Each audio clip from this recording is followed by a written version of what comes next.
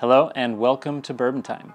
I'm your host, Jordan Steffen, the SAC bartender, sacbartender.com. So today I will be trying the small batch family estate Willet Rye. This is the 3-year rye release of their new product that's distilled at the Willet Distillery in Bardstown, Kentucky. This one is a 3-year. It is bottled at cask strength. In this particular case, it is 110 proof, also known as 55% alcohol by volume. So I'll give myself a small pour. First things first, I'm going to smell the whiskey.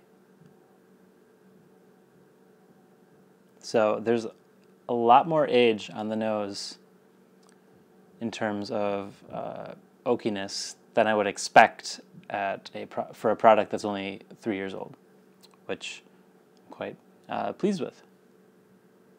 Some tropical notes, some toasted coconut, very spicy, not a whole lot of alcohol vapors coming off of this, despite being 55%. All right, I'm going to go ahead and give this one a try.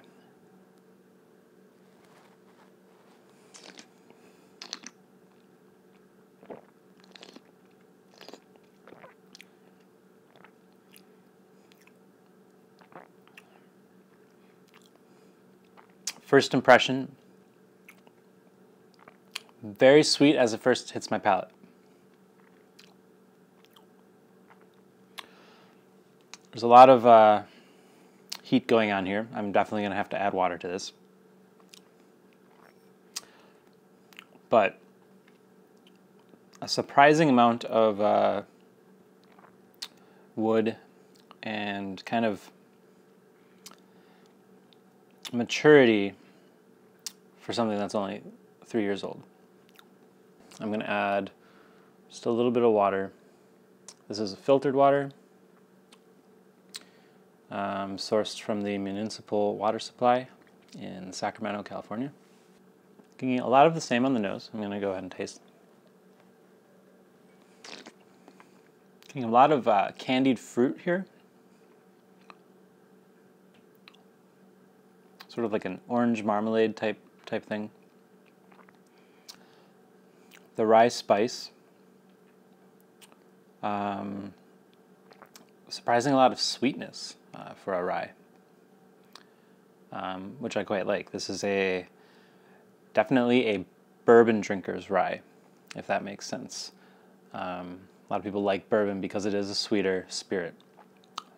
This rye is very sweet. Has like a marshmallow kind of a thing, roasted marshmallow, campfire, a nice kind of dry finish from the tannins in the wood, I would suppose. Yeah, candied orange peel, toasted marshmallow. I'm going to add just a tiny bit more water to what's left in my glass. Try to bring the proof down further. See if anything else opens up for me. Now I'm getting a bit more green vegetal, kind of sour notes on the nose, which are characteristic of a rye.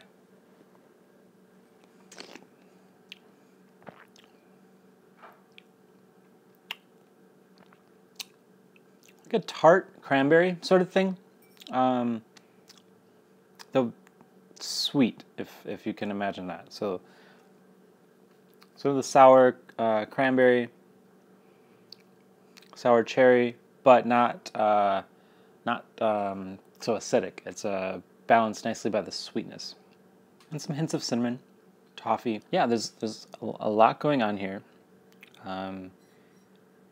Exceptionally well put together, and especially focused flavor for such a young whiskey. I